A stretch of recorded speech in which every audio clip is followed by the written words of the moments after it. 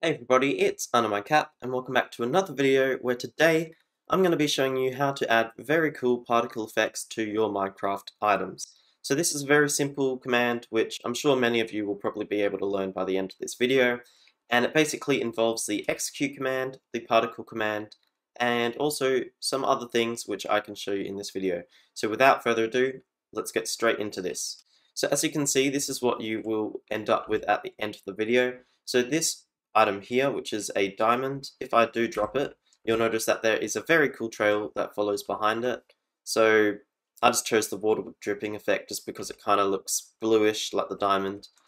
So let's get a command block, and to get the command block all you have to do is go /give @s, and then you need to just type in command block.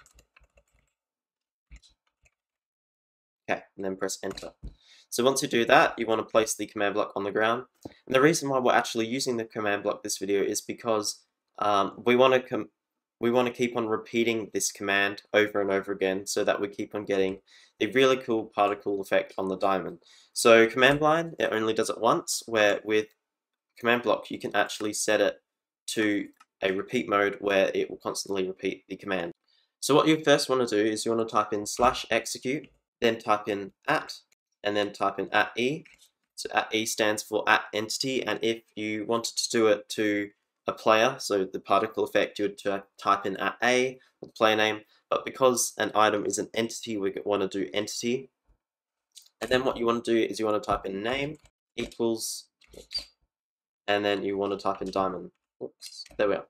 Once you do that, now you want to do the second step of the command, which is running the particle command.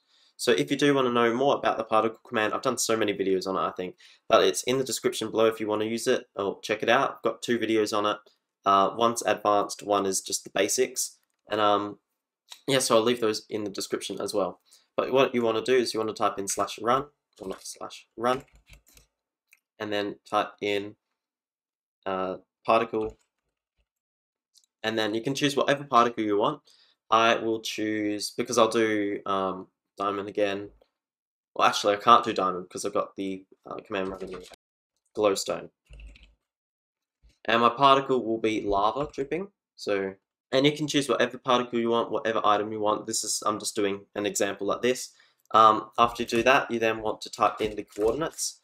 So these 3 titles mean that you will direct the particle to the exact point. And if you wanted to make the particles go above your item, you could do that, because it's X, Y, and Z, Y is in the middle. Or if you wanted to make it go beneath, you go -1. And then if you wanted to change the X positive, you put whatever positive number there. Same goes for negative and also for the Z. Once you do that, you then want to do 3 zeros. If you do want spread though, you can also add spread. I might just do 0.1. Now I'll set the speed to 0, count to 1, and we will put force on. So I always forget this. They added this in the new update. You actually have to do @a at the end of the command. Sorry, forgot about that. When you do the command, you also need to make sure that everything is spelt correctly. So with my example before, I typed in glowstone without the capital G, but obviously Minecraft's cap sensitive, so you actually had to make it capital G, just like the name of the item here. See, it's got a capital G.